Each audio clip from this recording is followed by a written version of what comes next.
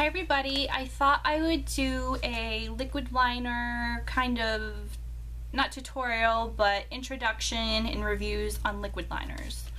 I've used almost every and any liquid liner on the market. I'm very particular. My favorite liquid liner, they discontinued the product and they reformulated it, and I hate the new formula. My favorite one was Sephora. I have a bunch of these, but they reformulated it, and I hate the new formula because after you wear it, it dries and then it like cracks and it like peels off, and I hate that. The Urban Decay formula is also like that. I liked the small brush.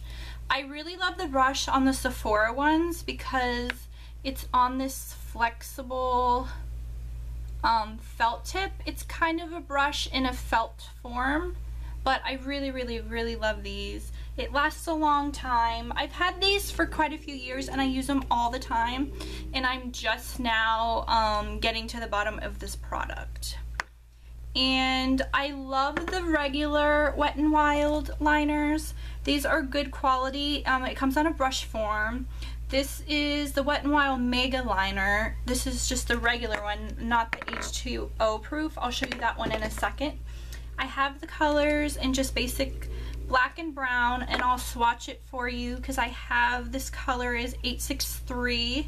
I think it's, I'm not sure the exact color name, but this is the color right here.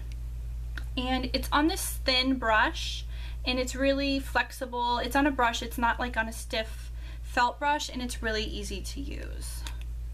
And the Wet n Wild liquid liner that I hate, I just got this and I hate it. I don't know how else to describe it, that I hate it. This is in the dark gray color, the H2O proof. The bottle is slightly different. But the thing I hate about this, the brush is so stiff and the formula is different. I don't understand. The formula is a lot different than the regular ones. I find that these last a long time and they don't smudge or smear, and this is very watery, and I just don't like the brush.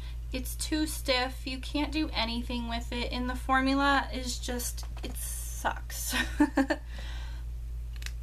And the next one that I don't like, I got this at Sally Beauty. This is the Palladio liquid eyeliner in Midnight. I was looking for a good navy eyeliner, and I find the brush on this one is stiff too. The formula is kind of watery. You have to kind of build it, and it's watery and it comes off easily and it smears. I've only used it once or twice. I do not like this formula at all. And I've used my NYX one a couple times. I just have it in this green color. This is the NYX Glam Liner Aqualux Waterproof. And let's see, is there a name to this color? Oh, Glam Lagoon is the name of this. I got this at Ulta a long time ago. And it has slight glitter in it, but I didn't have any problems with, it's very finely milled, so. But that's the color right there on the end on this side. Oh, sorry, this side. But I'm highly impressed with this. It's a really thin brush, and it's easy to work with. And like I said, I've tried some Maybelline one, was really watery. I've tried the Physicians formula.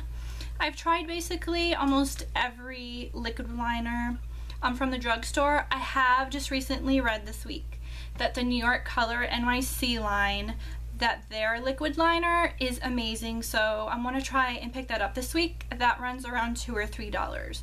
But that's my rundown on the liquid liners that I have. If you have any comments or questions, comment below. Thanks, and remember to subscribe. Bye!